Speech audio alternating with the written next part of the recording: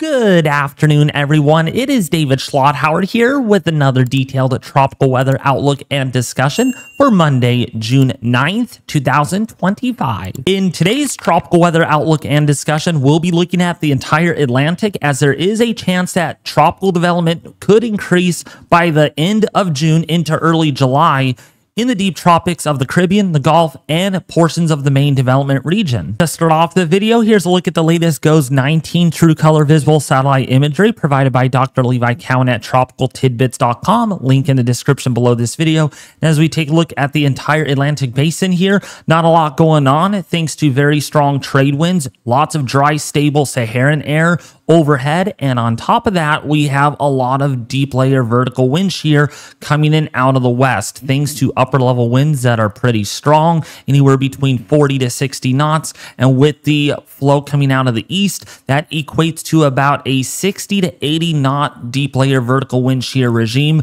meaning that the deep tropics right now are as unfavorable as you can possibly get in the Caribbean, in the Gulf, and across much of the Atlantic. But of course, it's a whole different ball game in the Eastern Pacific Basin as we are tracking two systems. But of course, it's a whole different ball game if you're in the Eastern Pacific where there is two named storms taking place right now. We have Hurricane Barbara with winds that are very strong, around 75 to 80 miles an hour. And then we got Tropical Storm Consume. That could end up becoming a hurricane very soon. You could even see a little bit of an eye-like future there on the visible satellite imagery, indicating that Consume could indeed be a 75 mile an hour hurricane. And these two systems are both headed in this general direction, but will soon fall apart because there's a lot of cold, dry, stable air here to the north, along to go with some deep layer vertical wind shear. And so these two systems will really get torn apart here in the next 60 hours. And speaking of those two storm systems in the Eastern Pacific, this is what it looks like on a vorticity plot. This is showing us how much spin there currently is in the atmosphere at 5,000 feet above the surface.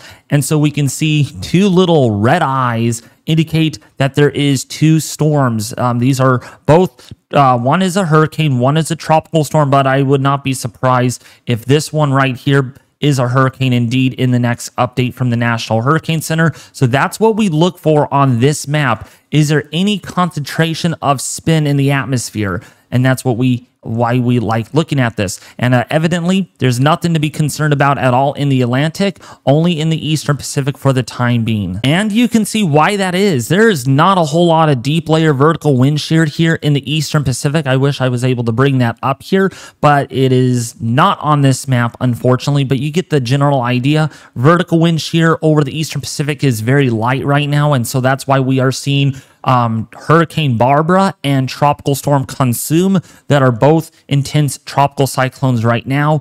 And then, of course, in the Caribbean here, all this red that I've highlighted, that's all deep layer vertical wind shear coming in out of the westerly direction. And that's going to continue, it looks like, here over the next week or so. But what about after that? And that's why we'll be looking at our models here in just a second at forecasting that deep layer vertical wind shear for you all. It is pretty unfavorable also in the Gulf and in the southwestern Atlantic. Actually, in the southwestern Atlantic, we're seeing a very light vertical wind shear, but also a big upper level ridge here. The air is really dry, it's sinking, so this is indeed quite unfavorable despite lighter wind shear in the atmosphere. Now, of course, when we take a look at the latest 7-day graphical tropical weather outlook from the National Hurricane Center in Miami, Florida, we can see there are those two named storms. We got Hurricane Barbara with 75 mile an hour winds, pressures there down in 991 millibars. It is moving generally northwest at about 10 miles an hour. When we briefly look at this, you can see where it's headed towards. Again, it's going to be a hurricane over the next, say, 24 or so hours, but it's going to quickly weaken so that right now there is no land impacts expected. There is maybe some indirect impacts due to some surf that is going to animate away from Barbara, but otherwise nothing too extreme at all with Barbara at this given time. When we take a look here at Consume, we can see it is going to remain a hurricane, and it's going to be a hurricane very soon, probably in the next update here. Let me update this. we still haven't gotten an update in yet from the National Hurricane Center, probably on their public advisory. Let's see. It is still 65 miles an hour. So as it stands, it is a tropical storm, but it is expected to become a hurricane very soon, or it's already a hurricane, but it's way out here in the Pacific, not impacting anyone. So we're not going to spend any time on that at all. It's just something to look at here, that there are 2 named storms. This is the 3rd named storm of the East Pacific hurricane season in nearly 3 weeks, with another area to watch very soon that could also become another named storm. So man, the Eastern Pacific really taking the house, or taking the cake, with the amount of tropical activity. And then last but not least, here in the National Hurricane Center spectral, there is nothing to be concerned about in the Atlantic side of things. But when one basin is active, the other basin is shut down. We're going to wait for the East Pacific to shut down, and then the Atlantic should light up with some activity, possibly by the end of June into early July. Now you all may be wondering, when will the tropics wake up in the Atlantic basin? I know it's pretty early in the hurricane season to see a lot of activity, but sometimes we can get something in June, and so far looking pretty quiet. So when we look at the GFS model here, the Global Forecasting System, or known as the American model, and here's a look at the 3-plot system that I like to use. The color shading, vorticity, how much spin there is in the atmosphere. Your wind barbs are showing us which way the wind is blowing from. And then, of course, you got your height contours. Those are the lines. That's what you're seeing here of the atmosphere on where these ridges are and where these troughs are located. So when we put this into motion, you can see there is nothing out there to be worried about over the next 3 days. You can see all the way through Thursday, June the 12th, all the way through, say, Saturday, 5 days from now, June the 14th, still nothing to be concerned about. Now, of course, the GFS model has finally shut its mouth, and it's not showing anything substantial in the Gulf over the last 3 model runs, so we can praise the Lord on that one. We're not seeing anything big coming into the Gulf or the Caribbean for right now at all. So finally, the GFS is agreeing with the other models. It took a while, but finally on agreement with that. And we can see that over the next 300 hours, there's just nothing big out there developing, because this ridge is very strong Bermuda high, lots of dry Saharan air coming off of Africa. And that's, again, it's warm, it's stable, it's dry as well. And so it's just not going to allow for favorability here. And so as long as this ridge is very strong, which it has been much stronger than average for May, and already for June, it is looking that way again. So as long as this ridge is stronger than average, we get stronger than normal trade winds, there is very little prediction or hope that the hurricane season will actually get active in the next week or so. Now, beyond that, it remains in question if the Atlantic is going to wake up. The GFS model has something out here, maybe another fantasy storm that develops on the 25th here, which is Wednesday. And then a big ridge up here across the north subtropics of the Atlantic with strong trade winds, meaning that the pattern overall here is not really conducive for tropical development, but we'll have to see. There is a bit of a tropical wave here that comes off of Africa. Now, another parameter that I like to use here on the Tropical Tidbits website is the deep layer moisture plot here, and we can see that all these brown colors denote drier air in the atmosphere. In fact, very dry air across much of the tropics here, including portions of the Leeward and Windward Islands. Okay, and then you got your teal colors here. That indicates a lot of moisture in the deep layers of the atmosphere, including for Venezuela, down there across the Eastern Pacific. And this is used quite well. This is a popular parameter because it gives us an idea if there's enough moisture out there in the tropics for something to spin up. And evidently there is nothing. Look how dry this is. Another Saharan air layer outbreak that looks to show up here. Very well noted on the deep layer moisture plot here in about 5 days. So everything here is really unfavorable at least over the next 5 to 7 days, and that continues to be the case. Now, we do get a little bit of a tropical wave right here that develops, but of course, there is just more Saharan air layer being ingested behind that tropical wave, and so the ending result here is really nothing is going to develop with a lot of drier air here moving into the Leeward and Windward Islands. And that continues to be the case all the way through the end of the GFS model run. There's just no indications to me right now that something is going to develop. Now, we'll see about the Caribbean in the next couple of weeks if something actually verifies with what the GFS is showing here. We'll see if it pops up on the European model, but so far the GFS model is the only one that shows something that forms up there in the Northwestern Caribbean. This on top of really strong deep layer vertical wind shear, which is a wind change with height and not necessarily the upper level winds themselves. So we can see here with strong trade winds beneath the westerly flow aloft, this is going to contribute to a belt of very strong deep layer vertical wind shear here on the order of 45 to 70 knots. Okay, that is as unfavorable of upper level winds you can get possible in the deep tropics like this, especially in the early to the middle of June. And this is going to continue to be the case all the way through the next 7 to 8 days, where we have deep layer vertical wind shear here that does not look to abate anytime soon, all the way through Sunday and Monday, June 21st and the 22nd, which, by the way, summer solstice, don't forget, that will be at about 10:45 at night Eastern time and 7:45 here in Pacific Daylight Time. If you're wondering about that, on the 20th of June, summer solstice, don't forget. Okay, longest day of the year, and that means the sun is highest in the sky.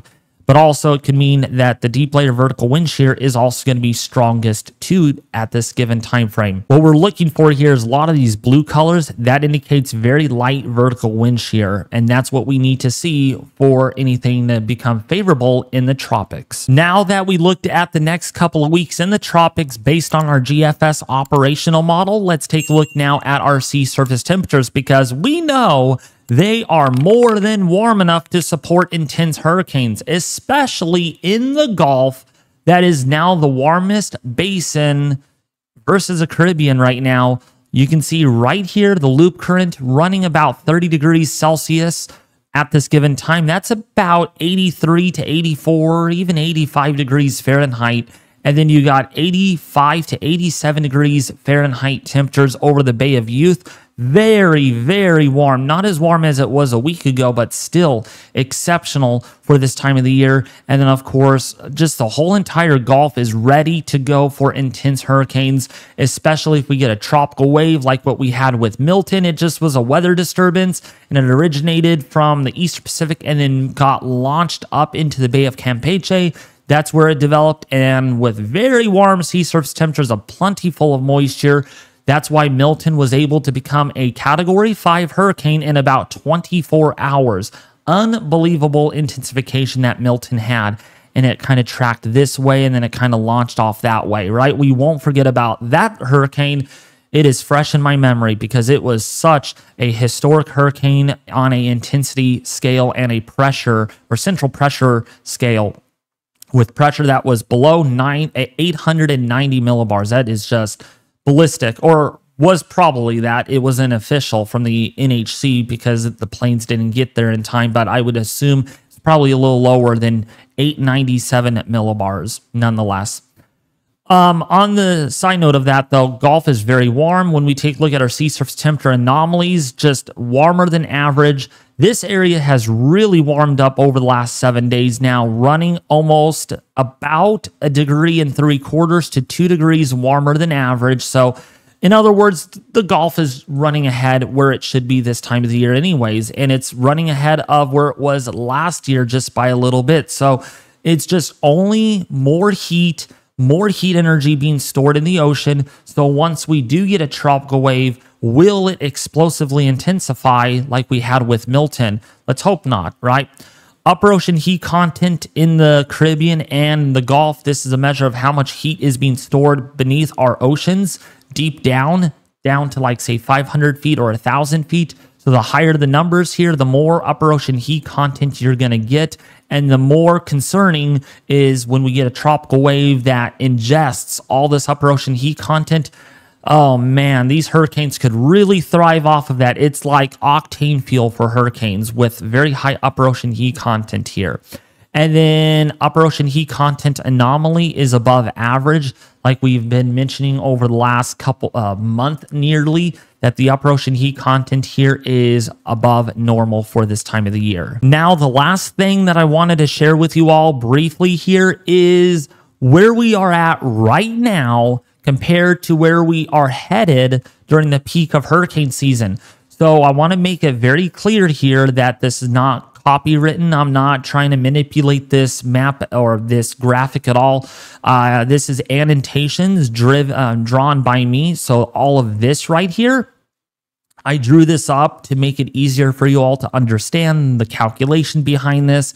I drew this all up and I drew this up here. So hopefully you all like the graphic here very much. So we are here right now, and the arrow points on the graph to where we are at this given time. As of June the 9th, 2025, on a Monday.